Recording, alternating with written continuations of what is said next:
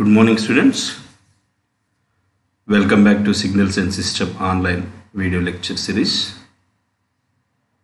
From the previous classes, we have been discussing the various types of systems.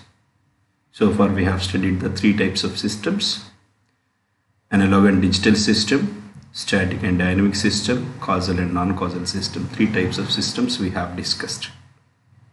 In this class, I am going to talk about another important type of system, that is called linear system and non-linear system. Based on the various properties of the systems, we know that systems may be classified into the various categories like analog, digital, causal, non-causal, time invariant and time variant, linear and non-linear, and lumped and distributed. Likewise, we have the various types of systems, in which I am going to discuss now, that is a linear system. The definition of the linear system is very simple. If a system satisfies the property or principle of homogeneity and the superposition, then that system is called as a linear system. Otherwise, it is a non-linear system. Here we have to know what is the homogeneity and what is the superposition. Definition of the linear system is clear that if a system satisfies the homogeneity and the superposition, then that system is called a linear system. Otherwise, it is non-linear. In the exam, we can get the questions for the 10 marks by giving one system equation. We should verify whether that given system is causal, non-causal, static or dynamic, and the linear or non-linear. For the 10 marks, we can be asked for this type of questions. So, a system which satisfies the homogeneity and the superposition is called the linear system. Then homogeneity. For example, I am going with the first equation, that is, I have the x1 of t, that is the input, as given to the one of the system whose output we got, that is y1 of t. x1 of t is the input of a system, and after processing it has given the output is y1 of t. And again I am having the another input, that is x2 of t. For the same system I am giving the input is x2 of t. For that it has produced the output is y2 of t. If a system input is x1 of t, then the output is y1 of t. The system input is x2 of t, output is y2 of t. If that satisfies this condition, that is called homogeneity. So we have discussed this is with respect to the continuous time. If you go with the discrete time, here also the same. If the input of a system is x1 of n, then the output will be y1 of n. Then if a system satisfies these conditions, then that is called as homogeneity. Then next one is superposition. That means what? We are individually having the two inputs, that is x1 of t and x2 of t. Now I am adding that x1 of t and x2 of t by multiplying them with some coefficient values a and b, or constant values a and b. Now the input is what? Input is a x1 of t. If the input of a system is a x1 of t, output will be a y1 of t. We know this one. If the input of a system is b x2 of t, then the output will be b into y2 of t. So that now at a time I am giving the input, that is a x1 of t plus b x2 of t. In that case, if the system produces the output a into y1 of t plus b into y2 of t, if this satisfies by a system, that means it is satisfying the both homogeneity and the superposition. If a system satisfies the homogeneity and superposition, then that is named as it is linear system. So I am going to explain in detail with the more description now. This is the definition of a system. A system which obeys the principle of superposition and the principle of homogeneity is called the linear system. And a system which does not obey the principle of superpositions and the principle of homogeneity is called the nonlinear system. Just now we discussed. So what is homogeneity, what is superposition? Just now I have explained. Anyway, I am going to repeat the same now. A system which produces the output y of t for an input is x of t must produce an output a into y1 of t for an input is a into x1 of t. This is the system. We have the system. This is if the system input is x of t, then the output is y of t. Then I am giving the input that is a into x of t. Earlier input is x of t. Now I am multiplying that is with the one value that is constant a. Then if I get the same at the output side also, that is a into y of t, then that system is named as homogeneity. It is satisfying the homogeneity condition. Then if I change this input is x2 of t, then this will be y2 of t. This is if I am going with the b into x2 of t, then the output will be b into y2 of t. Then now at a time we will be giving the both the inputs at a time for the superposition theorem. A system which produces the y1 of t for an input is x1 of t and y2 of t for the input is x2 of t must produces the output y1 of t plus y2 of t for the input is x1 of t plus x2 of t. Earlier cases, with the two different inputs, we have verified the two different outputs. Now we have combined those two inputs and we will be giving the at a time input, so that output will be the sum of the individual outputs. So that is about the superposition theorem. Now we are going to discuss the various types of problems. See this one.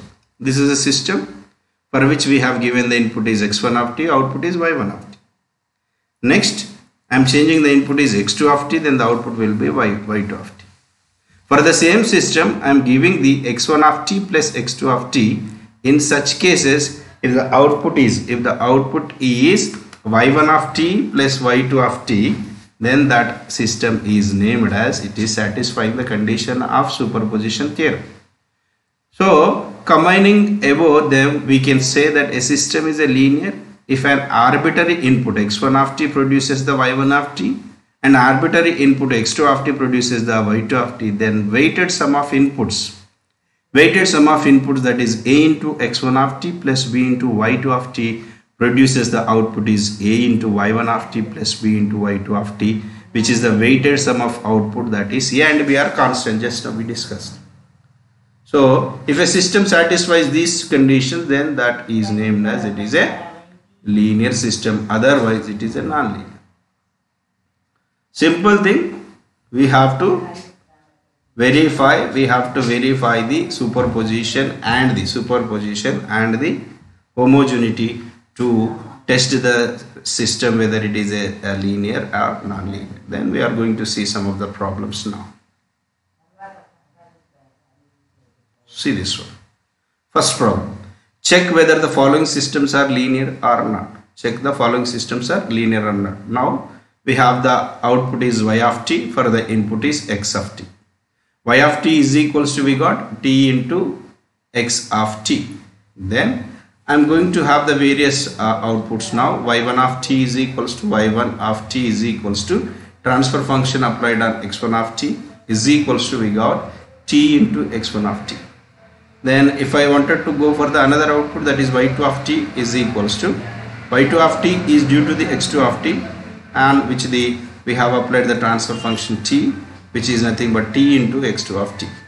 Now we have to multiply with the a and b are the constant. So hence linear combination output becomes, then I am going with the multiplication of a here and multiplication of b, that is a into y1 of t plus b into y2 of t is equals to a t plus x1 of t. A transfer function applied on x1 of t plus b into transfer function applied on x2 of t. A into transfer function applied on x1 of t is nothing but this one only. B into transfer function applied on x2, that will be so that we have proved that the weighted sum of input is equals to weighted sum of output, so that the given system is a linear system. So anyway, we are going to solve the many problems so that all the doubts are going to be clear now. See this one. Y of t is equals to x square of t. We have y of t is equals to x square of t. So that what I am doing, y1 of t is nothing but y1 of t, that is the first output for the system, that is y1 of t is nothing but transfer function applied on x1 of t, which is nothing but x1 square of t, that is given in the problem. Then y2 of t is equals to transfer function applied on x1 of t is equals to x2 square of t. Then we have to apply the linear combinations of output followed by the input, so that then take the a into y of t plus b into y2 of t. This is y1 of t. A into y1 of t plus b into y2 of t is equals to a. Y1 of t is nothing but what? It is a transfer function applied on x1 of t. This is plus b remains same, and y2 of t is nothing but transfer function applied on this one. So that what we got now, a into transfer function applied on this input x1 of t, then that will be x1 of square t plus b into x square. This is one thing. That is what? A into y1 of t plus b into y2 of t is equals to, we got this one. Then I am going to assume y3 is equals to a into x1 of square t plus b into x square t. Then responses to the linear combination. Now I am assuming the input. Now I am assuming y the output response to the linear combination of input, that is transfer function applied on a into x1 of t into b into x2 of t. Then now this complete is nothing but it is a x1 of t. Transfer function applied on x1 of t is nothing but it is x square of t. So that this is total a square, so that it is accepted, so that it will be the total square. Then we have to go with this condition, so that if you expand this is a plus b whole square in the form, so that it is not going to equal y3 is equals to y3 is not equals to y3 bar, so that it is not non-linear system. So here also, whenever if you are if we have the system described in the differential equation form, we have to go with the, that is weighted sum of inputs is equals to weighted sum of outputs. Most of the cases when the system is described with the differential equations, we can get the system is a linear equation or linear system only. But anyway, whatever the procedure just now we followed, all the things has to be followed by the same to verify the whether given system is linear or non-linear. Then I am going with the another problem to describe the linear system and the non-linear system.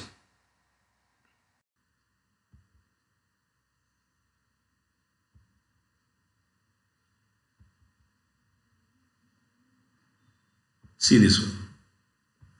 Y of t is equals to 2x square of t. Y of t is equals to 2x square t. Y1 of t is equals to 2 into x1 of square t. Y2 of t this one, so that I have multiplied with the a, and so that I got a, b, and this one. I am adding both of them to have the weighted sum of outputs is equals to, I require to get the weighted sum of inputs, but these two are not equal, so that it is a non-linear. Likewise, we can test the NA system for its linearity. Thank you, students.